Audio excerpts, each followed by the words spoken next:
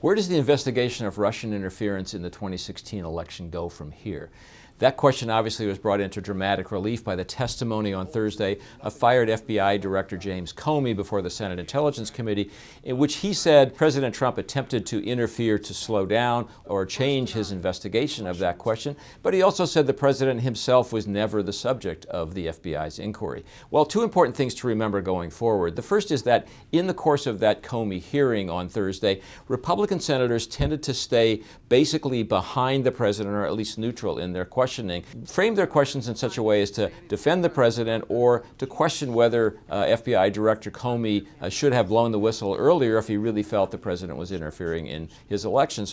Do you ever wonder why, of all the things in this investigation, the only thing that's never been leaked is the fact that the president was not personally under investigation, despite the fact that both Democrats and Republicans and the leadership of Congress knew that and have known that for weeks? So this question of whether Republicans stay with the president is crucial, and another important voice came afterwards from House Speaker Paul Ryan, who said the hearing made him understand the president's point of view a little better.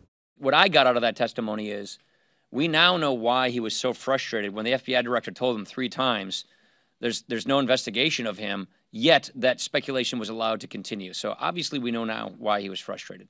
The second point to remember is that this investigation now moves much more directly into the lap of Robert Mueller, who's been appointed as the Justice Department's special counsel to launch his own independent inquiry into what really happened and whether there was collusion between the Trump campaign and the Russians in 2016. A special counsel inquiry is much quieter, it's darker, it's in the land of grand jury subpoenas and private investigators and secret depositions. So that may lower the volume considerably in coming weeks, which is good for President Trump. On the other hand, Director Mueller is going to make his own decision about whether to investigate the president himself. That's a decision that now lies ahead.